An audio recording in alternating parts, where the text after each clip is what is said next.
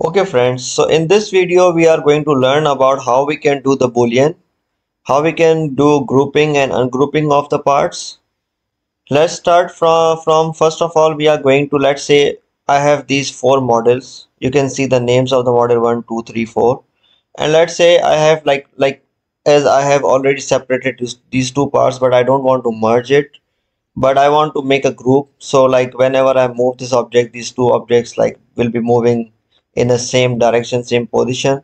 So just use the shortcut that is Control plus G, and once you do that you can notice here I have created a group, and when I hide this group, these both are like hiding at the same time.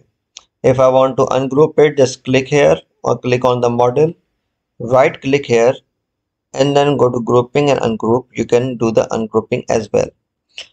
Now let's say if I want to boolean any object.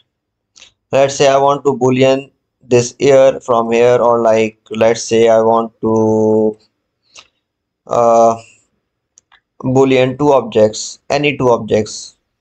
For now I will hide these objects. I'm going to make two new objects that are there. Okay, and then create one more. I am going to create a box 20 20 20. Okay, now you can see I have created two objects, and now I want to just boolean this cube from this cylinder. So what I need to do, I need to select both of the models. Okay, go to the this edit menu, and there you will find this boolean option. The shortcut for that is Control plus B. Once you click on it, you will find different kind of options. Let's say I want to right now subtract one part from the other one. So I'm going to click on it. Now let's say I want to keep this part but subtract the other one. So select both options. Select both options, Boolean, subtract. I want to separate the box. I don't want the box that is has become in the red color. So this box will be actually a boolean from this cylindrical shape. And then if you want to give any kind of clearance, you can give the clearance. Let's say right now I want to give the clearance of 0.2.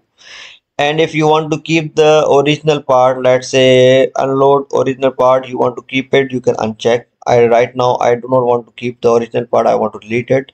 So simply click OK, and then yes, sorry, I don't want to save. And then you can see I have boolean this cylinder with the box. So these are the ways we can do the boolean, and there are like different kind of options which we can use. So this is the end of this lesson. Let's move forward to the other one. If you have any kind of questions, you can ask me in the comment section.